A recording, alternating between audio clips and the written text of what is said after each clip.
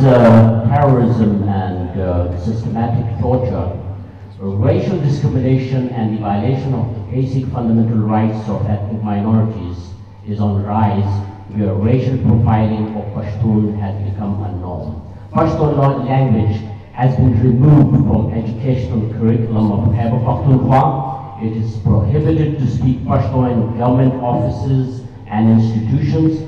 Instead of resolving the grievances of Pashtuns, Pakistan has blocked the identity card of Manzoor Ahmad Pashtun, head of the PTM, put him on exit control list in violation of the constitution. He is barred from entering Bajor, Mohman or Azay agency in Khyber Pakhtunkhwa, Kashmir and Balochistan and Balochistan within Pakistan. Now I would like to invite our next speaker, Sardar Nasir Aziz, who is the central spokesperson of UKPNP, a very strong voice of Kashmiri people.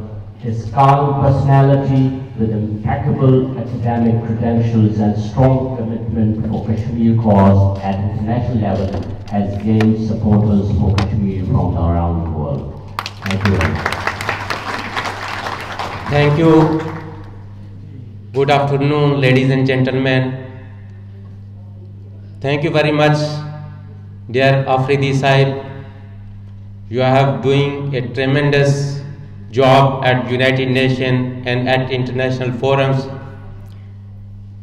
I congratulate Malik Bazai Sahib.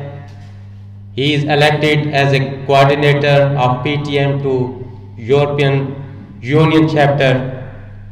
He is a very dynamic, he is very energetic, and he has been participating in organizing events at Belgium and different places in Europe under the banner of PTM.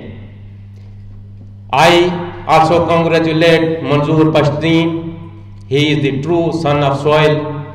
He is a brave leader of Pashtun nation who stood against hawkish and extremist forces.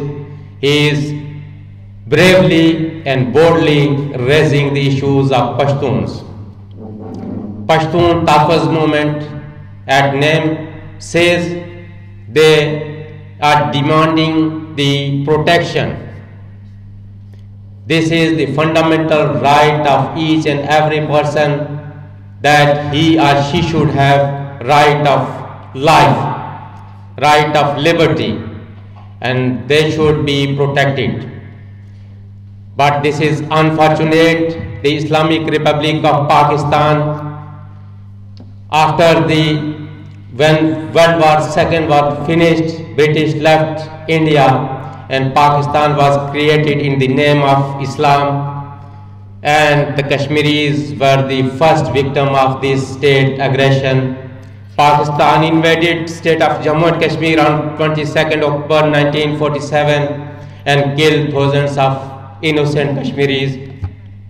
Since 1947 we are divided and Kashmiris are suffering on both sides of the so-called line of control which divides our motherland. In 1948, Pakistan invaded Kologne state and forcibly annexed Balochistan into Pakistan. And she continues in 70s, 80s, start radicalization of the Pashtun youth.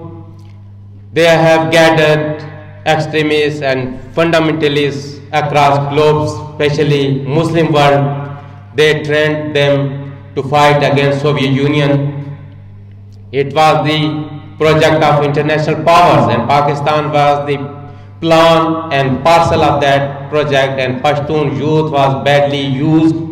They were brainwashed and sent into Afghanistan, and they lost their lives. Hundreds of thousands innocent people died, millions displaced, and still Pashtuns are suffering since 1979. After the withdrawal of Soviet Union from Afghanistan, Pakistan continue its expansionist designs, and they start promoting Taliban, and Taliban seized power in 1966 in Afghanistan, and Pakistan was celebrating that over assets, over child, they took control of Afghanistan, and it is our big victory. When 9/11 happens, United States and NATO asked Pakistan, are you are with us or with Taliban? Then Military General Pervez Musharraf decided to cooperate with United States, and they said that we are with you, war on terror.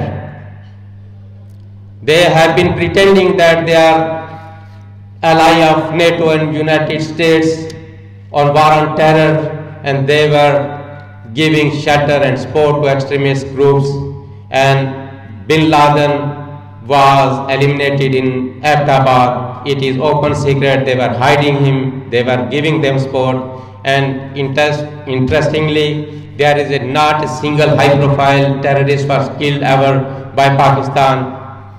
If they have killed any person, this is not in my knowledge, I never seen anybody who a high-profile terrorist was killed by Pakistan. And they were getting billions of dollars in the aid from NATO and US. When again, after the withdrawal of United States from Afghanistan, Pakistan celebrates the victory of Taliban in Afghanistan and says that our assets again seize power in Afghanistan and we have defeated United States. It shows the duplicity of Pakistan and its policies. We all, whether they are Pashtun, Baloch, Sindhis, Kashmiris, are the victim of the policies of Pakistan. And we believe unless Pakistan doesn't change its narrative of taunting youth and children, the education of hatred, extremism and terrorism, there can be no peace in South Asia or Pak-Afghan border or in the world. Because we live in global village, people travel across the globe and they have brainwashed youth, and now they are in third generation. They started in 70s and third generation is emerging, and this is not so easy.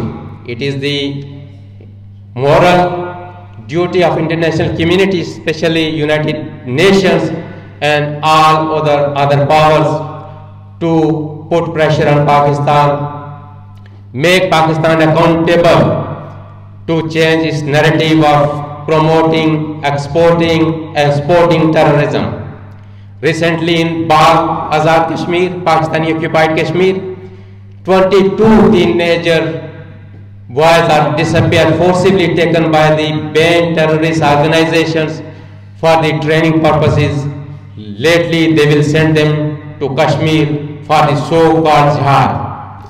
We Kashmiris, Pashtun, Baloch, Sindhis are secular people. We believe in humanity, peace and democratic norms. We are not the part and parcel of these Pakistani theo-fascist policies. We strongly oppose. We stand with Pashtuns.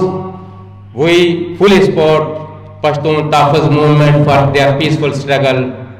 They are the true leader, they are the true representative of the Pashtun nations, because we are historical nations and Pakistan has no right to forcibly occupy our areas, exploit our resources, and now that international community and state doesn't believe in morality, they are doing businesses, they are doing trade with the state to state, but we are requesting to international community, international human rights organizations to put pressure on Pakistan and ask her to stop its policies of the destruction and bloodshed we are suffering since 1947. Pashtun are suffering, Baloch are suffering, Sindhis are suffering. Each and every same person who believe in humanity, peace and democratic norms, they are the target of the Pakistani state, and she should change its policies to make that region, because this is the matter of the